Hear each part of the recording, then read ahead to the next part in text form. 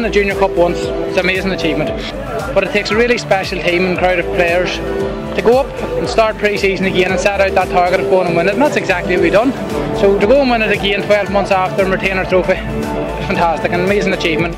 When we seen that, when it was a big weight of our shoulders, we knew the next goal was going to be crucial in the game. I never singled out in my mind was he ever going to miss that penalty.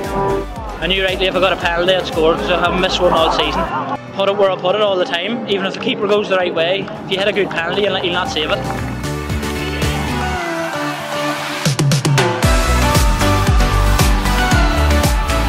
It's unbelievable. It hasn't sunk in yet that we're actually playing here and we've won the Junior Cup. Fans are amazing, there's never any doubt. The amount on the came. Look, they're still over here as well, so they are.